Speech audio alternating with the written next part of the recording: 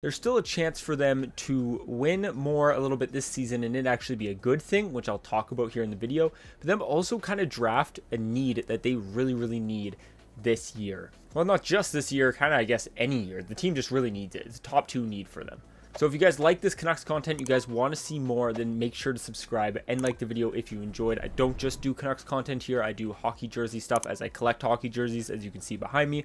But I also like to talk about my favorite team here as well. So if there's something you like here and you figure you're going to like some of my content, then it would mean a ton if you guys subscribed. And with that said, let's dive into this topic. So I got some notes in front of me. I ended up writing some stuff down, kind of getting my, usually when I record videos, I just kind of wing it. I just sit in front of the camera and just spew, but I decided to write some stuff down and be a little bit more structured in this video. So I want to start off by talking about one of the pros to the Canucks kind of winning more this year and actually finishing off the season kind of strong. So one of my pros I have here is that they gained some confidence. This team has lacked confidence all year. They've been reamed on by fans and really just anyone in the hockey universe whatsoever has reamed on the Canucks this year.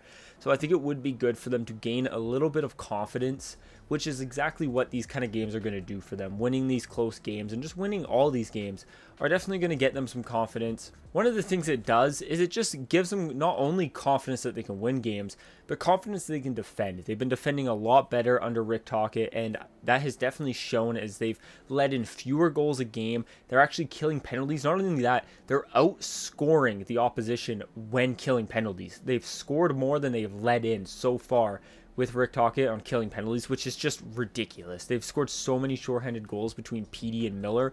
It's actually dumb. Not only does it build confidence for the team, but even just individual players. Like, you've had Petey, who's been playing such a good two-way game, but now you have other players also contributing and playing well two-way. You also have defensemen actually looking competent and looking good, which is crazy considering we have AHL level defense right now. The only NHL level defenseman we have right now is Quinn Hughes, and maybe you can count Tyler Myers in there. That one's a little iffy. Otherwise, we're rocking AHL defensemen right now with a couple defensemen hurt in our lineup. And those guys have been doing really well. Some of that could be because of Rick Tocchet, but some of that could also just be our structure down in the AHL. Maybe those players are just playing with that structure up in the NHL and it's helping them a lot. Whatever it may be, it's shown really good impact and really positive signs for the Canucks so far. One of the biggest things that was said, at least it seemed like one of the criticisms for Canucks, is that these players can't play defense. This group of players can't play with a structure. And I think so far, though it's early, they're kind of proving that they can indeed play with a structure. Hopefully they can continue that. You know, the Canucks with new coaches, they seem to get a little spark like they did with Bruce Boudreau. So hopefully they can continue that, especially into next season, which is just the #1 thing. Like I said, you can build all this confidence and whatnot, but you have to actually show it next year, or else what's the point of building all this confidence and getting the structure down if next year they come out and they're just flat? So they 100% have to show it next season. But I'm still just talking about kind of how this season could be a good thing to finish off strong and why. One of the other things that we kind of just have to realize as Canucks fans is we were never really going to get Connor Bedard. Like, obviously, sure, there was a little bit of a chance, but I genuinely don't think that this team is bad enough to be bottom of the league. I think right now they're playing the way this team should be playing. How they played at the start of the year and when we were, bottom 4 of the season not too long ago.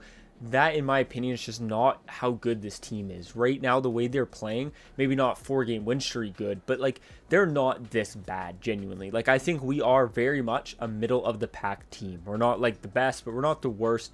So, for us to be as down low as we are right now, I think was just not what's the word I'm thinking here?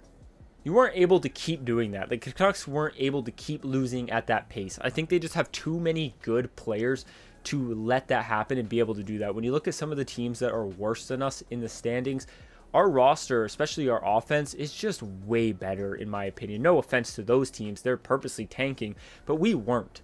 We were supposed to be good this year and we were definitely struggling. So this team playing to the way they're supposed to be playing now kind of just solidifies the fact that we aren't getting Bedard. Though on the contrary, there is still a % chance we do, very, very small, but we most likely aren't, and this winning kind of just solidifies that. With Rick Tocchet, we're getting a lot out of the big players on our team, which is really, really good to see. Petey continues to just absolutely tear it up, being one of, in my opinion, he's a top 10 player in the NHL right now.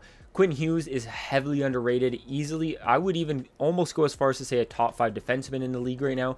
And JT Miller is playing some of his best hockey this season right now under Rick Tocchet. I don't want to see any more JT Miller slander, whether you don't like the contract or not. The guy's a stud, okay? He's been playing hard. He's been forechecking, being that offensive, forcing that offensive pressure that he can do and what he does when he's playing his best.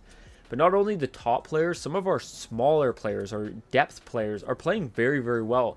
Nils Aumann's been playing absolutely fantastic in my opinion. I think for the cheap contract you got him on, he's a really, really good bottom 6 guy. Di Giuseppe has been really, really good. He kind of just put some spark into the lineup. He's not a points guy, but he's going to go out there. He's going to throw some hits, finish his checks, and he's going to play hard.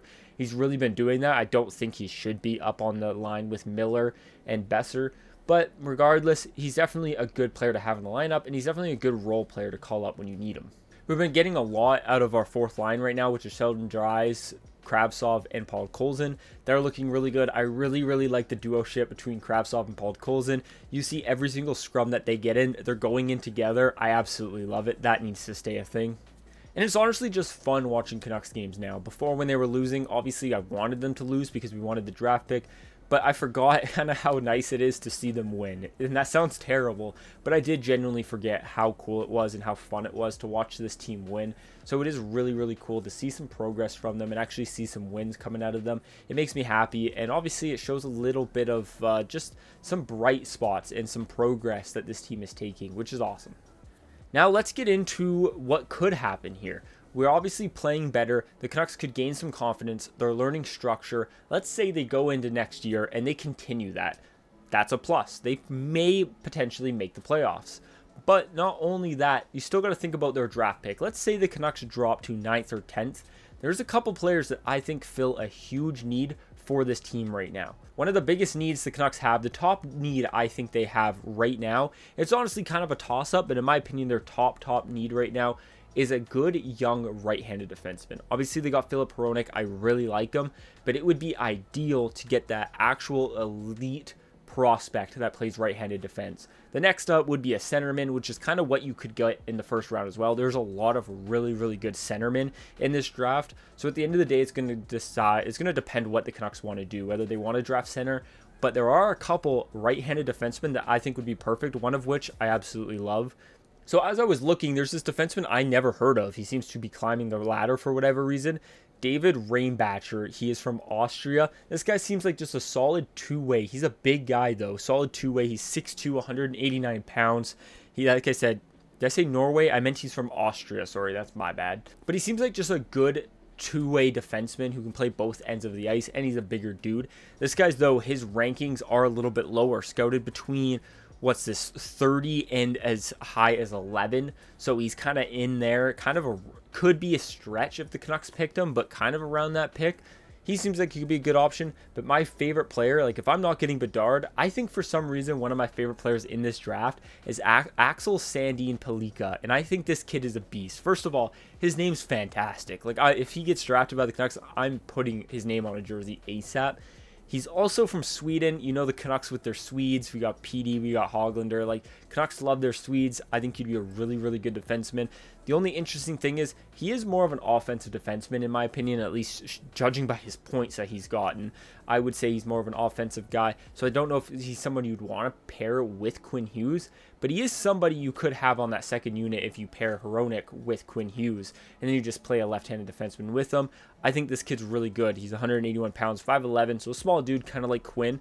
But he's anywhere from, what's this, like 17th is the highest he's supposed to go. And somebody has him down at 3rd, which is absolutely tripping in my opinion. The rest have him around 10, 11 range. So he could fall in the Canucks' lap, and they could just have no choice but to draft this guy, which in my opinion, I would be okay with. He's actually got some decent stats. He had 33 points in 29 games for the Junior National League in Sweden. But in the SHL right now, he's maybe not struggling. He's still only 18 years old. But he's got 5 points in 22 games. Who knows how many minutes he's playing? I don't really see that on this list here. But regardless, I think there's still some upside for the Canucks to win and play better this season. I don't think it's all bad. I know everyone wants Connor Bedard, but this draft is so unbelievably stacked that we can get some confidence and play a little bit better and also still get a really good draft pick out of it. So there you guys have it. Let me know down in the comments your guys' opinions on this. Are you happy seeing the Canucks winning, or do you just want to be a full-on tank and just try to still get Connor Bedard? Let me know your guys' opinions down in the comments. Again, if you guys are new, it would mean a lot if you subscribed. Like the video if you enjoyed. I'll talk to you next one.